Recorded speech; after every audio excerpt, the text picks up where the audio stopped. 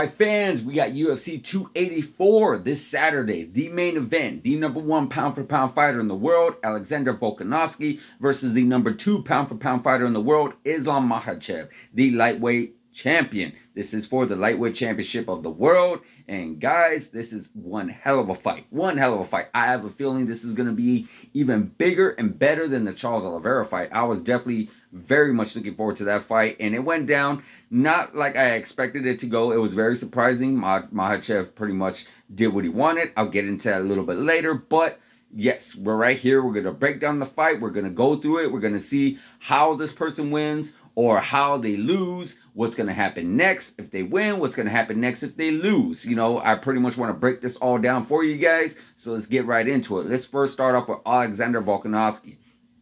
You know, of course, he is the featherweight champion of the world. He is the GOAT.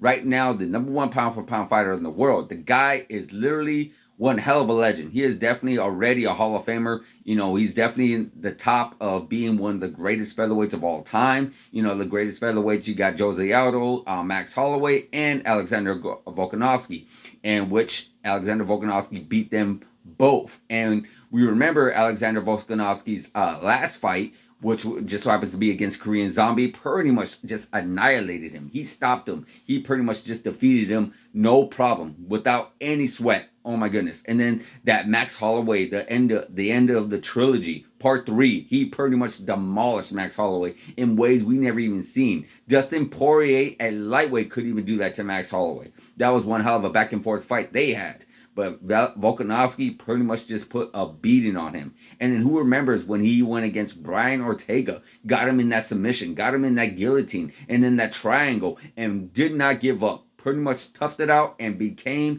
and still remained, I should say, remained the featherweight champion of the world. He is going to be facing Islam, and this is his lightweight debut. But what a lot of people don't really know about Volkanovski is that this is not really necessarily a debut, because he's actually fought at upper weight classes before. I believe his weight class max was at middleweight. The guy was a 200-pound rugby player over there in Australia. He is not a guy that walked around at featherweight all his life. He's a big man, you know, at one point, and has dropped down significant amount of weight. Now Volkanovski's moving up in weight. You know, now he is not cutting weight. He's moving up in weight. He is over there at the 155-pound division now. So now we're going to see him possibly even better. It could be better or it could be worse. We do not know. But I have a feeling it's going to be better, in my opinion. Why? Because Volkanovski, he again was at one point 200 pounds a rugby player.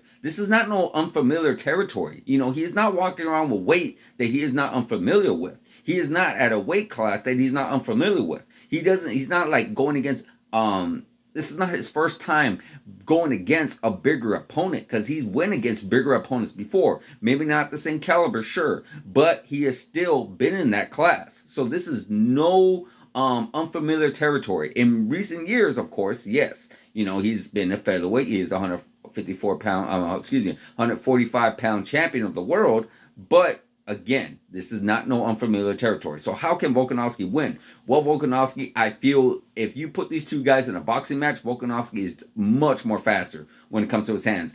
And I do believe he is a little bit more powerful when it comes to the punching. He's a little bit more powerful. So again, Volkanovski has not recently fought above the 140-pound division, 45-pound division, but he is still no stranger to it. He has fought against guys much more bigger than he is. He has went against training partners with much more bigger than he is. He trains with guys like Dan Hooker and, of course, the former middleweight champion of the world, Israel Adesanya, who is, of course, like I just said, middleweight champion of the world. So he is familiar with fighting and training with bigger opponents. So how can he win? Well, he has to use his striking. He has to really do his best to not get psyched out with Makhachev's wrestling, because that's where Makhachev's really good at, is what is wrestling, with psyching people out. And that's what the problem is. When someone is really good with their hands and also great with the wrestling, it really psychs you out. It really makes you and keeps you guessing, like, dude, if I throw something, he might shoot in, or if I try to, you know, defend the wrestling, he's gonna catch me with some good left hooks or right hooks, or jabs and straights. He's going to catch me with something. So if Volkanovski can really not allow himself to get psyched out by Makhachev's wrestling, and he could actually make it very difficult for Makhachev to get him into any kind of grappling exchange, where when Makhachev does get him in a grappling, he realizes that he's a lot more stronger. I'm talking about Alex. He's a lot more stronger on the ground. He's actually a lot more tougher than expected. That is a lot more harder for him to get in any kind of submissions, due to the fact that Volkanovski's arms are not as long. Volkanovski's neck isn't as long. So it is a little bit more challenging to get this guy into a tighter submission, because you don't have a lot more of a body to wrap yourself around. That's basically what I'm trying to say. So if Volkanovski can really defend all those submission attempts and defend some takedowns and show how strong he really is, because I do kind of feel he might be the strongest in there walking into that cage, then I could really see a possibility where Volkanovski can really light Makhachev up. Because that's where something we don't know with Makhachev. Makhachev has never really been in the 5-round fight. He has stopped all of his opponents, really. He's had a few decisions in 3-round fights. But if things don't go his way, we still don't know how Makhachev will react to it. We've seen Volkanovski with Brian Ortega with that submission attempt in 1 round and did not give up. Brian Ortega walks around at probably about the same height as Makhachev. I know he's probably not as strong as Makhachev, but still, that says a lot with what Volkanovski was able to handle. Now Volkanovski is going in there not cutting weight.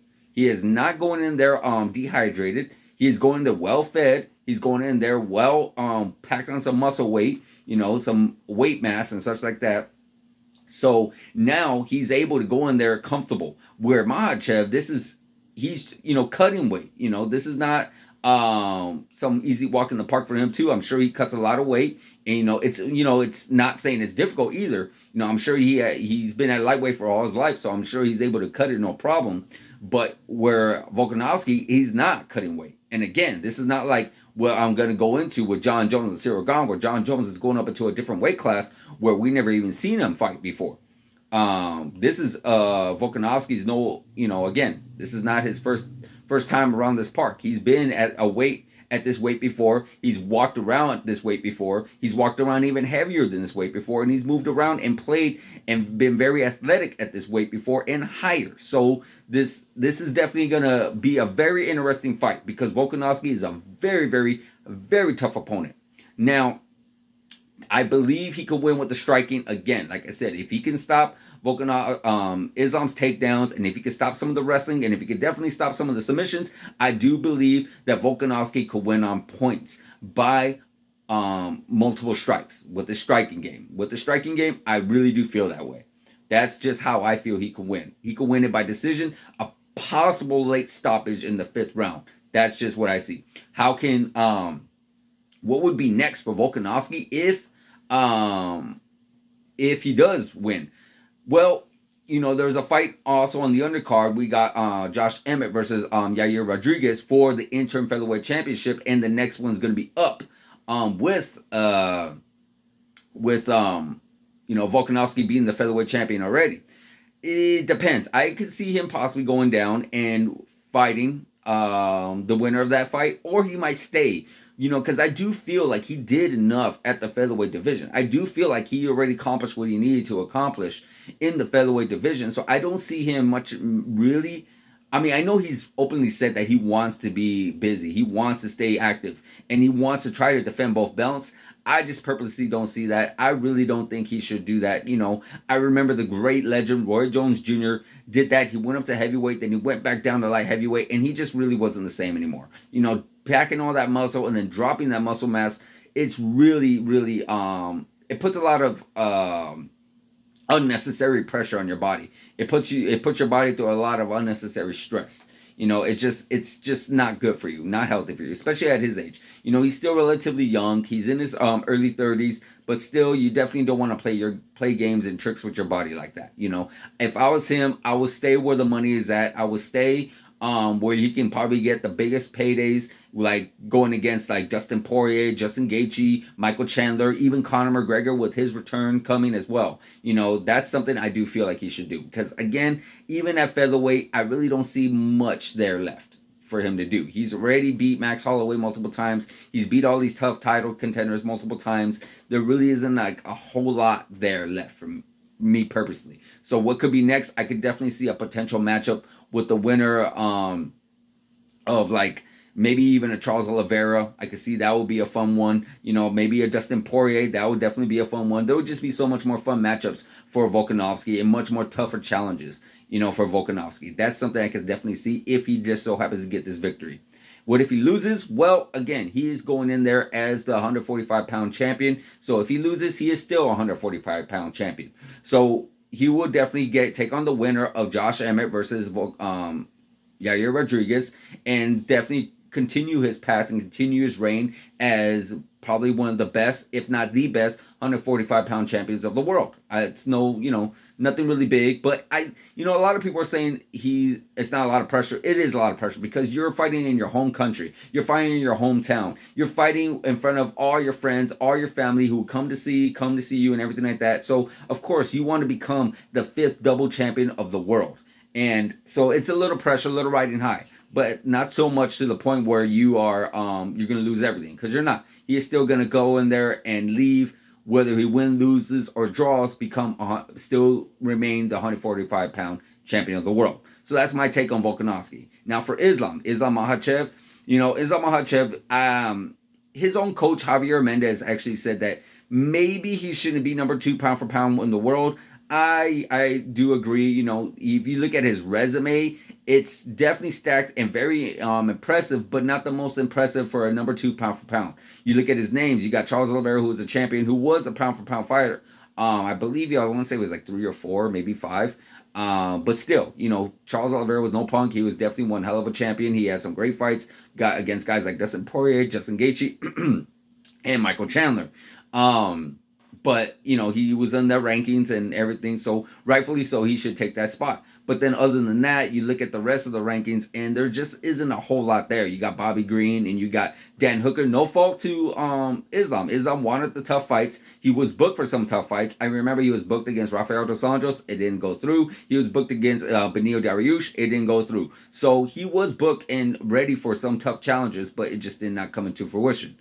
But still, he is one hell of a fighter. He is the taller opponent going in there. He is the bigger opponent going in there. So, and he has a lot of wrestling experience. Not saying Volkanovski doesn't, but I do feel the heavier wrestler would be Islam Makhachev, who is very dangerous. And he's also shown that he can be dangerous on his feet as well. We saw he was able to do to Charles Oliveira. I mean, that fight with Charles Oliveira, I really felt it was going to be a good, tough challenge for Islam, but he really did a good number on Charles Oliveira. He made it look so easy, just easy, and was able to tap out the man with the most submissions in UFC history. Pretty much got him. I can't remember quite the submission. I think it was like a rear naked. No, it was not a rear naked. I think it was an arm triangle, something to that nature. But still, he was able to tap out Charles Oliveira, and he was able to clip Charles Oliveira quite a few times. He caught him when Charles Oliveira was going up for that flying knee. He pretty much got a nice little hook on Charles, dropped Charles, and was able to get in a submission and pretty much tapped him out. So yes, he made that look really, really easy. So we see that he does also have some hands. And that's what I was saying earlier, guys, that when you do have great, great wrestling, you have a tendency to psych your opponents out, because sometimes, your opponents get a little scared. They're not sure whether to strike with you or whether to try to wrestle with you, because you just are so good at everything else. And, Islam has been able to show some skills with his hands against guys like Charles Oliveira. And of course, great grappling against, again, Charles Oliveira, and as well as Bobby Green and Dan Hooker. Again, he doesn't have a big name resume, but the names that he has, he was able to pretty much make his fights all look very, very easy. So how can he win? Well, again, his wrestling, and then being able to psych his opponents out. Because sometimes when his opponents are going to try to strike with him, he can easily take them down. When his opponents want to wrestle or grapple with him, he could pretty much change that into a submission. And when his opponents are just psyched and stand back and just not sure what to do, he could use his hands and being able to do whatever he wants to do and feel comfortable in the octagon because he knows he can do whatever he wants. He'll be able to try his best to stop the takedowns. He'll be able to try his best to, like, if they try to take him down, change it into and reverse it into some kind of submission. He'll be able to use some of his hands and strike. It just, Islam Makhachev would be able to pretty much be comfortable. I feel like he's going to be the more comfortable fighter going in there, knowing that he's the bigger man and knowing that he probably is just as strong, if not stronger. I do feel Volkanovski is going to be a little bit more stronger, but I'm just saying at the end of the day, you still got that natural weight for Islam Makhachev. And Islam Makhachev has a tough training camp. He comes from the guys like, Daniel Cormier. He was a former training partner with Khabib, who is since retired. He's been in there with guys, possibly training with guys like Luke Rockhold and all these other guys. And he's actually come up with these guys as well. He came up with guys like, Cain Velasquez. He's been around. He's no new opponent. He's been Khabib's training partner for a very, very long time, since the early days, since the very, very early days. Khabib's dad was his first coach back in the day. So yes, Islam has been around the game for a while. So he comes from a very tough training camp who has a lot of tough fighters himself. A lot of tough fighters. And what better to learn from one of the greatest of all time himself, Khabib Nurmagomedov. And then of course you got training partners, like I said, like with Daniel Cormier and Cain Velasquez and Luke Rockhold and all these other great fighters who were once all great champions, teaching you a thing or two. So he definitely probably has probably the more powerful camp going in there. So how can he win? He could definitely use, again, like his grappling skills is just phenomenal. His submission game is just phenomenal. So I feel like he could win in multiple ways. I feel like if he would be able to tire Volkanovski out, take him into deep waters in the later rounds, don't rush it, don't put yourself out there and take any unnecessary risk, I feel like he could definitely really, really tire Volkanovski into the part where Volkanovski might make a mistake, might try to shoot for a takedown, and be able to pretty much submit him in probably the round 3, the very latest round 4. Because Volkanovski is no easy opponent. No, there's no such thing as an easy opponent, but he's definitely a very, very tough opponent for Volkanovski. So what happens if Islam wins? Well, he's in the stacked division. You got guys like I said, you got Beneil Dariush, who's a very fun matchup for Islam Makhachev. Then you got guys like, Dustin Poirier, who's always a very fun matchup for anybody. Brings in the action, always brings his A game, is always down to fight anybody, anytime, anywhere. You got Justin Gaethje and Fiziev coming up in March. Then you got the match that's going to be happening sometime later this year, which just happens to be Michael Chandler versus Conor McGregor. That would be some interesting, fun fight right there if Conor McGregor were to pull off that victory. You got Islam versus Conor McGregor, and you already know how that beef is going to go because they already had a lot of beef with each other with Khabib and Conor, and I believe in that melee that happened after the fight, Islam was actually there. If you look at the camera, you'll see Islam in that cage with Khabib and everything, and when all the craziness went down after that Khabib and Conor fight. So that would be one hell of a story to go into. And also I remember his coach even mentioning how the fact that he sees Islam moving up in weight and going up against the welterweight fighter. I could see that potentially being next as well, because right now there really is no true #1 contender. Like he already beat Charles Oliveira with ease. Beneil Dariush still needs another relatively challenger. I would love to see Dustin Poirier go at it. Who knows when this Michael Chandler and Conor McGregor fight is actually going to take place.